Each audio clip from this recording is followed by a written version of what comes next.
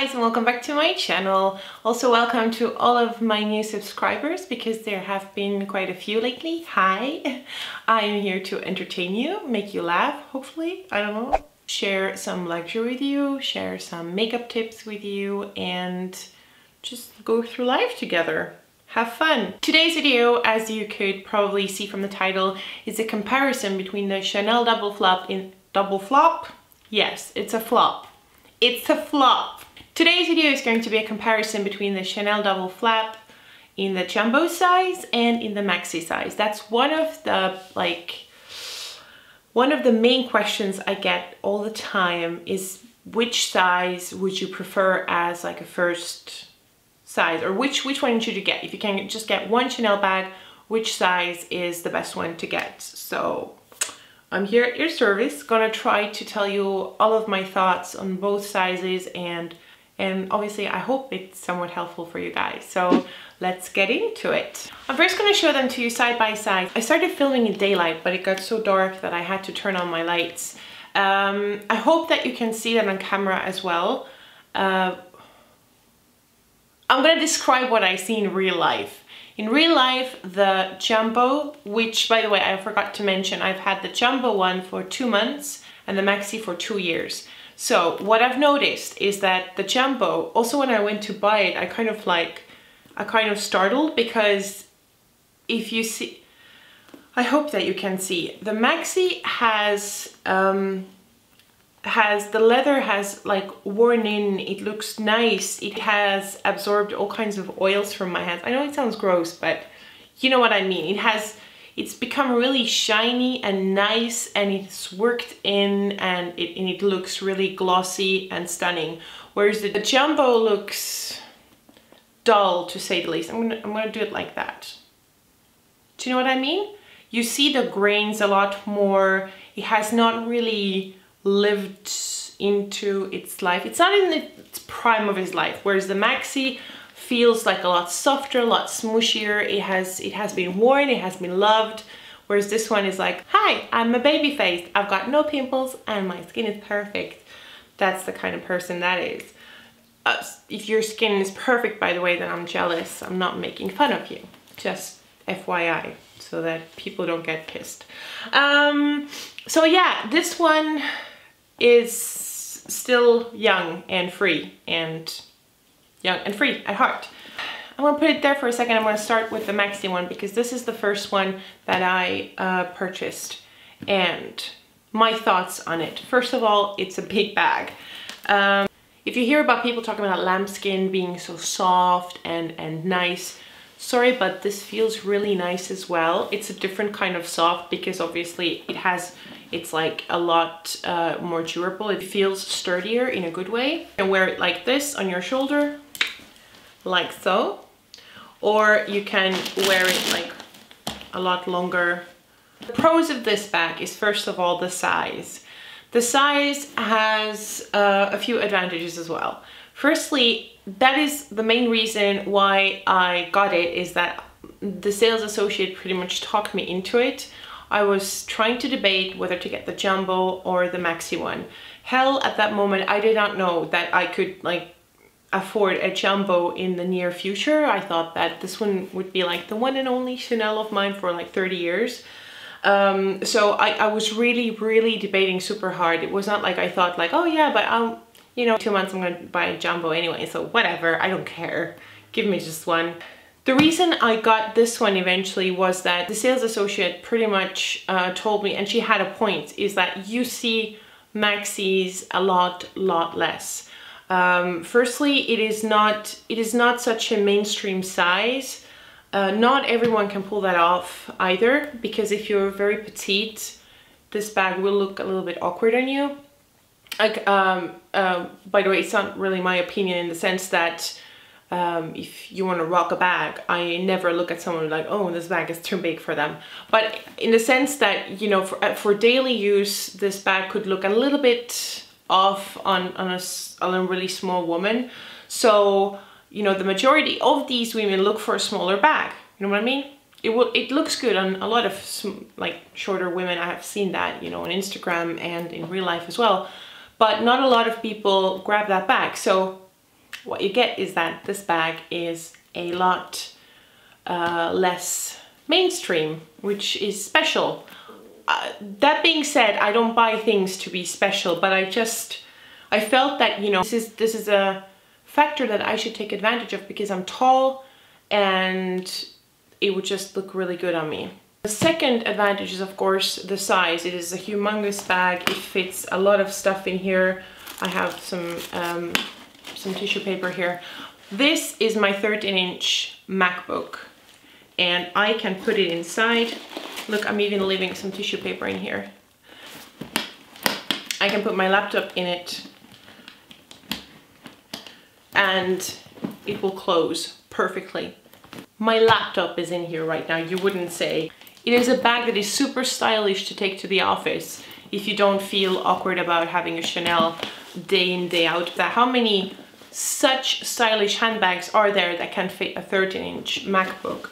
And you go to a meeting, you just like pull out your laptop and you're like, yes, I'm gonna kick all the guys' ass.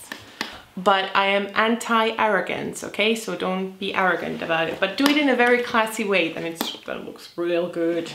Now, the size is also a huge disadvantage of this bag because it gets in the way of stuff all the time. You know, if I'm in a store, I don't really like to squeeze my double flaps because I have seen how pointy they can get, especially the single flaps. But if I want to, like, let's say I'm in a store and I'm busy with something, look how far back it stretches. So if there are people passing me from behind, they will like bump into my bag, or hell, I'm like prone to just kick everything down in a store, and I don't really like that. So the size of it is the disadvantage in the sense that it's a big bag. Other thing that you have to take into account when you buy that, if you are a tall person, you won't be able to wear this one crossbody. Like, hello, I'm a ridiculous person. I mean, you can pull that off, and I have done that in, like, you know, critical situations when I need my both hands. You can pull that off, but it doesn't look pretty on me. It is also a slightly heavier bag because it is such a huge bag and it has a lot of leather and it has the chains and everything. It is a heavier bag when it's empty, so you have to take this into account. I would say that this is a perfect bag for someone who doesn't have to commute awful lot, who drives a car. When you get from A to B with your car, that you can store this bag in the car and then take it out and go walk into a meeting or go to the office, you know, that this bag doesn't get that much like actual wear, because it can get heavy. It can get heavy, especially if you pack it up completely. I wouldn't feel comfortable taking it to a metro and to buses and stuff, just because it is a bigger bag. It's going to get like hits and bruises and stuff. The wear that I have seen on it is mostly on the corners that stick out when I'm wearing it, so I inevitably hit things. There's nothing I can do about it, and I don't really like mind that kind of wear, but if you can avoid that with such a bag, obviously I would avoid that. The issues that I've had with this, because I've mentioned in my did I do a what's in my bag with this one? I'm not really that sure, but I think I did. However, this bag did go to repair twice to Paris, and I'm feeling that I might have to go another time as well. So if you want me to talk about the problems that I've had with Chanel, do you have an hour? Call me. I have a lot to talk about Chanel. These are my thoughts on the maxi size. I hope that I've covered everything. If I haven't, then I will hear it from you down below. So here is a jumbo. I love that size. Knowing what I know today, I would have first purchased the jumbo and then would have bought the maxi like later in life. But you don't know those things, and I'm happy to have both of those bags, and I most probably won't part with the maxi one because it has a special place in my heart. It was my first Chanel handbag as well. So that being said, the jumbo is the perfect size to fit all of your daily necessities and a little bit more, because yeah, it fits everything. It will fit, for example, the Louis Vuitton pochette like this. That's the one that comes with the Neverfold. A great way to compartmentalize your bag so that, you know, if you want to have things separately so that your bag doesn't get dirty. Perfect for that. The double straps, they fall a lot lower than this one does. It looks really cute. It's not as big. It doesn't get in the way as easily as the Maxi does. This bag is a lot more like, I don't know. I would always tell you to go for the Jumbo over the Maxi and then think about the Maxi, because personally, for me, I am getting a lot more use of the Jumbo than from the Maxi. The strap is a lot handier on this one. I can wear it crossbody. The Maxi is too short for that.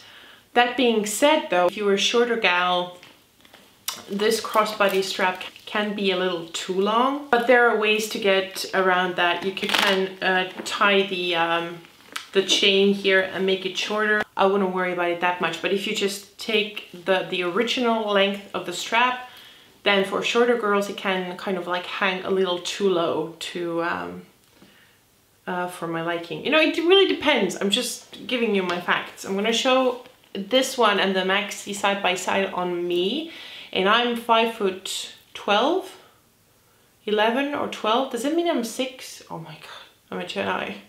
I don't know. Okay, I'm 180 centimeters. That should, you know, you convert it yourself. So when you wear them crossbody, you can see that. Hello. Do I even need to explain this? I mean, you can see how ridiculous it looks. Imagine me going to the city like this, like being like, hello there. The bigger bag is for my laptop and the smaller one is for my purse. You can see that the Maxi comes like a lot higher than the Jumbo does. Can you see it? Can you see it? And then when I do the whoop, a little bit of striptease, because more likes, hello. The Maxi comes a lot higher than the Jumbo does. The Jumbo lies a lot lower. So yeah, you can rest your arm on the Maxi one. If this is something you're in for, an armrest, there you go, a very expensive one. Whereas the Jumbo has this, I don't know, that very chill place to hang. I'm 1.80 meters, so you can understand my concern for all you little people out there. I'm so sorry for you guys. You know what I mean. So yeah, as I said, you will have to do a few tricks to shorten the strap, but that's not that difficult at all. So let's get back into the review. That should give you a reference. I don't know why I keep on showing this bag. It's kind of like, hello, hello, hello. Yeah, so the Maxi will fit stuff that you probably won't even need, and this one will fit exactly all of that you need and just like a little bit more. Does that make any sense? Now this one will fit an iPad mini without its case, or with like a really thin case. When I go out and I take my iPad for my daughter, I always put it in like a child protection sleeve, and this is a little bit larger, so I will have to use my Maxi to put that in there. But for your personal use, an iPad mini will fit in here, that's no problem. If you have put money aside and you're like, I want to get my first Chanel handbag, take a Jumbo. You can wear it in the mornings, in the evenings, during the day, at night. If you get a Maxi one, it's guaranteed that you're going to leave it aside a lot more times than you would a Jumbo. If you get a smaller size, then you won't be able to maybe use it as much as you would a Jumbo, especially if you have a working life and you want to take stuff with you, you know.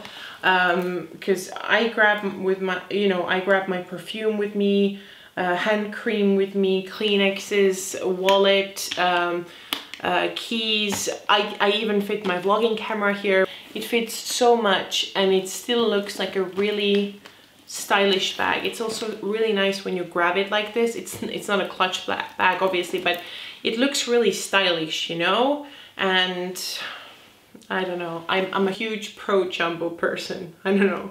Chanel should make a little badge for me. Pro jumbo. If you're looking at the 2.55s, which are the reissue ones, the size is just, you know, they have it in that size as well. I just love that size so much.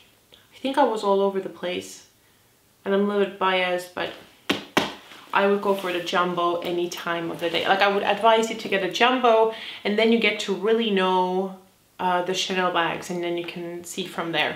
I really hope that this video was a little bit helpful. I hope that I wasn't too all over the place, but it's very hard to compare two bags that are very similar, and I think that the advantages and disadvantages just go down to size and weight and functionality. Okay, so you know how I am. If you've been here for a while, you know how I am. I have, like, you know, verbal diarrhea and everything. If even regardless of that you enjoyed the video, then don't forget to click the thumbs up and tune in for my next video, because I post every week. Thank you guys so much for watching, and I'll see you again next time. Bye!